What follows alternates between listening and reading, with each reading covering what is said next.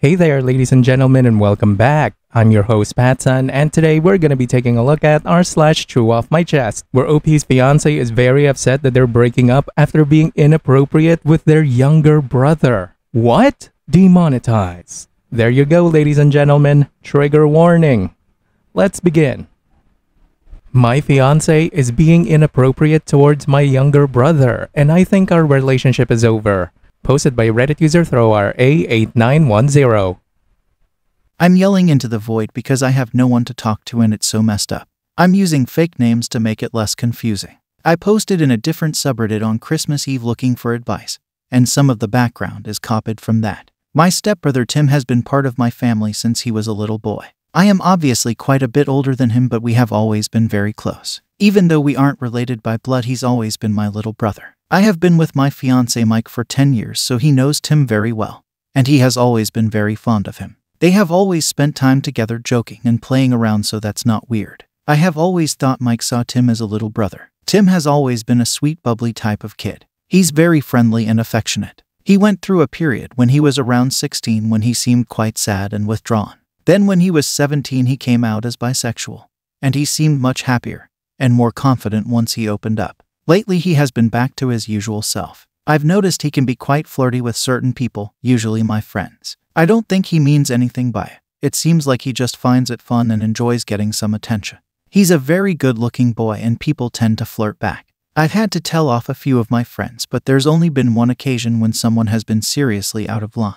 I had to cut out one of my female friends entirely because she was extremely inappropriate with him from the age of 16 and acted on it when he was barely 17.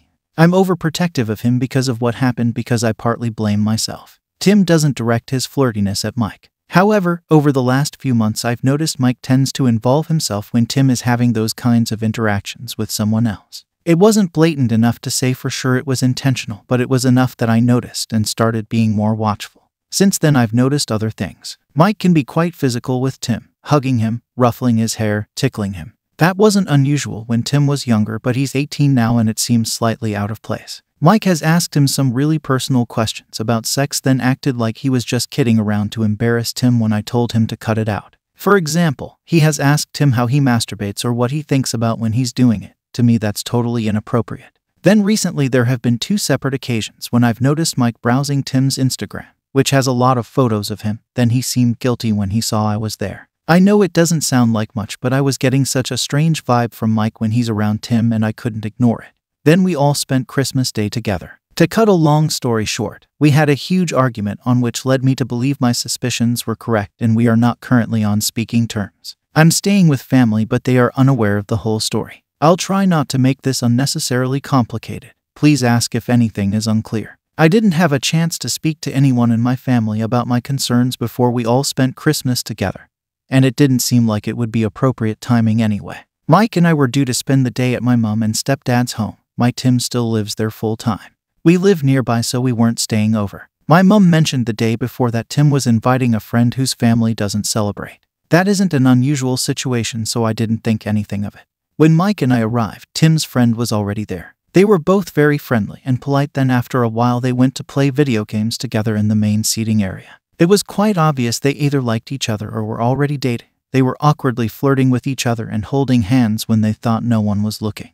Everyone apart from Mike thought it was cute. Mike was extremely quiet and snappy for more or less the entire time we were there. He was drinking more than usual. I was driving, so I didn't drink at all, and my parents only had a drink or two, so it stood out. He snapped at me when I asked what was wrong and when I suggested he slow down. It was very uncomfortable. My mom and Tim were both getting anxious. Tim's friend seemed confused. My stepdad was obviously losing patience with Mike's behavior. We ended up leaving right after dinner because I was so uncomfortable, and he was silent the whole journey home. When we got back I asked him what the hell his problem was. I don't remember precisely what was said, so I'm mostly paraphrasing. He said he guessed that he was the only one who noticed what a rude little shit Tim was being, and that he ignored everyone and spent the whole day making out with his friend. He used a very aggressive tone of voice and sarcastic air quotes when he said friend. I told him that was totally untrue, and even if it wasn't, I couldn't understand why he would be so irate about my little brother paying more attention to his friend than him. I asked him why he's been so weird about Tim, but I made absolutely no reference to the specific concerns I've been having. Mike completely lost his temper and said, "Are you saying you think I want to fuck your little brother?" Or something similar. It was a bizarre outburst, and he said some very unpleasant, graphic things which he decided I was accusing him of. This was unprompted by me, and I don't see how he would have jumped straight to that conclusion unless there was an element of truth to it. I don't remember exactly what I said in response. I didn't really challenge him, and I told him he was scaring me. He went to the spare room and slammed the door. I drove back to my parents' place and told them we had a fight. I've been staying there since. I told Mike we need to talk, and he said I agree, but he's barely been in contact and hasn't responded to any of my suggestions of when we could talk. I have no idea what's happening. My family are obviously aware something is wrong, but I haven't fully explained it, and I don't know how. They have noticed it's directed at Tim, but they seem to think it's due to homophobia rather than anything else. Tim is upset and worried. I really don't know how honest I should be with him. I don't even know for sure what Mike's issue is. I've told him he's done nothing wrong and it's Mike's problem. Obviously, Mike and I haven't made any decision about our relationship because we've barely spoken.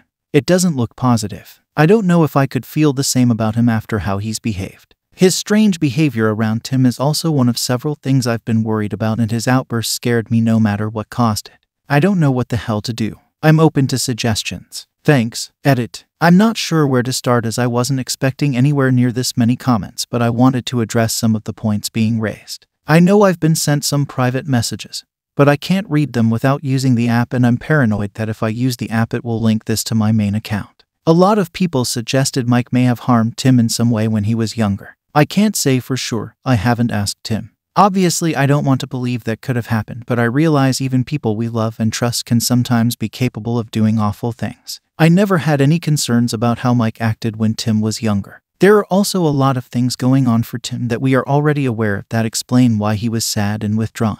I've never had any impression before now that Mike was confused about his sexuality. If that's something he's struggling with, it's possible that that's what's causing him to lash out. I've also never known him to be homophobic, but I can't 100% rule that out as a possibility either. As bad as it sounds, homophobia would be preferable to the alternatives. I posted this as a comment, but I'll add it here. When I say Tim is flirty, I don't mean he's sexually inappropriate in any way. He's an awkward teenage boy. It's mainly things like expressions and body language. It's obvious because he's not very good at it. It's normal for teenagers to act like that at times. It doesn't bother me too much if people think it's funny or cute, but grown adults should be able to restrain themselves around a teenage boy batting his eyelashes at them. Not literally, but hopefully you get my point. If he crossed any lines or did anything to make someone uncomfortable or himself unsafe, obviously I would speak to him about that, but to my knowledge he's never come close. I will talk to my parents and Tim today. I just need to figure out what to say. I agree that honesty is best. I'll look into legal advice on how to move forward with Mike. Obviously, we aren't yet married. We don't have kids, pets, or a mortgage. We do have a shared tenancy and a joint account for bills, but that's it. I don't think the relationship has a future regardless of where his anger is coming from. I still want to speak to him though. Update. The situation is far from being fully resolved, but this will be my last update. I wanted to make a final post because I received so much advice and supportive comments, which I was grateful for. It has been a very confusing and difficult time. I posted shorter updates on my profile after talking to my ex-fiancé Mike and my brother Tim. These are here and here. I will try to summarize as briefly as I can. Mike contacted me and said that he wanted to talk but would prefer to explain himself in writing first to allow him to express himself more calmly. He said, "I know what you think this is and I understand why, but I promise it's not like that." In his email, he said he experienced confusion about his sexuality when he was a teenager. He had a difficult experience, rejection and losing a friendship, and ended up never addressing those feelings and trying to hide and ignore that aspect of himself. He said that Tim coming out brought out a lot of confusing feelings, and he admitted that he did initially believe he was attracted to Tim or jealous of people Tim was interested in, and he admitted he did think about him sexually. He said he never would have acted on this, and he was disgusted with himself for thinking that way. He said he now realizes that he is envious because he regrets never exploring when he was Tim's age, and seeing him now makes him feel bitter, especially seeing him with his friend/boyfriend. He apologized for his behavior and for lashing out the way he did. He wanted me to speak to him before I spoke to Tim or my family, which I didn't agree to. Ultimately, the fact that he has been struggling with his sexuality doesn't change the fact that he has been experiencing sexual attraction to my teenage brother and has been speaking to him inappropriately and having angry outbursts. After I received the email, I spoke to Tim. I apologized for Mike's behavior at Christmas, and I asked him if he'd noticed Mike behaving strangely or making him uncomfortable before now. He said yes, he thinks Mike has been acting differently around him since he came out. He mentioned the very intrusive personal questions as an example without any prompting.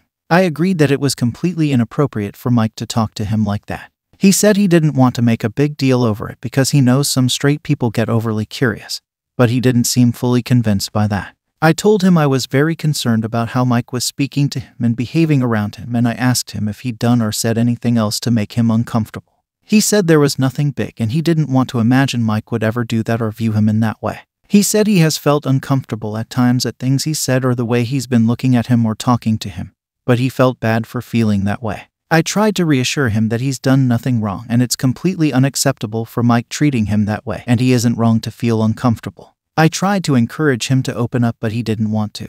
At the time, I wasn't sure how much information to give him because I didn't want to overwhelm him. I told him Mike and I are no longer together, and I asked him to tell me if Mike tries to contact him in any way, because I'm concerned about his behavior and his lack of respect for Tim's boundaries. I brought up social media to remind Tim to be cautious about his privacy settings and block Mike. I asked if Mike ever interacted with his social media, and he said no. I didn't want to bring up that I'd seen Mike looking at his Instagram because Tim was already upset, and I thought the most important thing was just to make sure he's safe for now. I asked him if he had questions or wanted to know more, and he was definite that he didn't. He kept apologizing. I did my best to reassure him that none of it is his fault. After he'd had a little time to process what we had already discussed, I asked if we could talk more and he agreed. To keep it brief, he is now aware of everything I have discussed in my post and my updates. My mom and stepdad are also aware. It was an extremely difficult conversation. Tim is confused and hurt. Our parents are understandably furious. I had expected them to be angry with me for putting Tim at risk, but fortunately they weren't, at least not outwardly. Everyone is feeling a lot of guilt. Tim is blaming himself regardless of how much we reassure him. My parents and I are blaming ourselves for not recognizing what was happening. Tim was adamant that Mike hadn't done anything else that we aren't already aware of. However, the way he expressed this was by saying things like it was nothing serious or it was stupid really. He admitted that there were multiple occasions that he felt uncomfortable because Mike got far too close, was looking at him very intently, or put his hand on his leg or touched his face. He said it felt very uncomfortable, but he didn't think it was enough to be certain that he was being inappropriate. I have ended my relationship with Mike. Initially he was calm and said he understood. However, I've since had to clearly explain that I am not the right person to provide him with emotional support right now. I gave him a couple of suggestions of people or services he could speak to, and I have now blocked him. Where possible, I'm hoping to deal with the practical matters like our tenancy through a third party. I want as little contact with him as possible. I haven't thought about what to say to mutual friends. However, my closest friends are people I met through work who don't know him well, so I won't be isolated. That's about all I can say. I appreciate the advice and support I received. Final update. I noticed yesterday that I'm still signed into this account and I've still been getting some messages which I wasn't expecting. I decided to do a short update since a few people are still concerned. Mike, I haven't spoken to him directly since I last updated. I've been dealing with practical issues via his older cousin. She is aware of the basic details of our breakup. So far as I can tell, she wants to support him to get help but doesn't seem interested in making excuses for him or condoning his behavior. I have had some legal advice regarding finances and tenancy, but so far things have been reasonably straightforward and Mike seems to be cooperating. He hasn't tried to contact me since I blocked him, and to my knowledge he hasn't tried to contact Tim either. Tim, he is putting on a brave face, but I'm concerned about him. He is very reluctant to talk about Mike's behavior towards him, and I think he is still minimizing it. I suggested he could speak to a therapist and he agreed straight away. On one level, that's obviously a positive thing because he needs the support, and it's better if he doesn't feel pushed into it. However, it also concerns me because it is very unlike Tim to agree that he needs to speak to someone. He very rarely admits when there's something wrong, and I suspect it means he's really struggling. He is adamant nothing happened beyond what we are already aware of, and even though I'm not confident about that, I'm not going to push him. He has been a little more open about the level of his discomfort despite not wanting to acknowledge that Mike's behavior was serious. He admitted that he's been having recurring nightmares for over a year about Mike making advances or being sexually inappropriate towards him, then afterwards feeling guilty for being scared of Mike for no reason. It sounds like he's been subconsciously picking up on Mike's behavior, but trying to ignore it. It breaks my heart that he's been holding on to this for so long. I'm beyond disgusted by Mike for putting him in this situation, and I'm furious with myself for not recognizing it sooner. On a positive note, I've gotten to know his new boyfriend a little better. They're extremely cute together. His boyfriend is around a year older and he seems very supportive and sensible. They met through a LGBT+ board games club Tim has been going to lately. His boyfriend is aware of what's been going on and actually made a fairly accurate assessment of the situation just from observing Mike's behavior at Christmas. I'm very glad that Tim has him to talk to even if he's not comfortable fully opening up to me. I'm still waiting for the full emotional impact to hit. I'm much more concerned about Tim right now. Other than that, I'm focusing on the practical issues like finding somewhere permanent to live, and I'm throwing myself into work. I have supportive friends and my family are fantastic. I've made an appointment to speak to a therapist in a couple of weeks' time because I think it will be needed.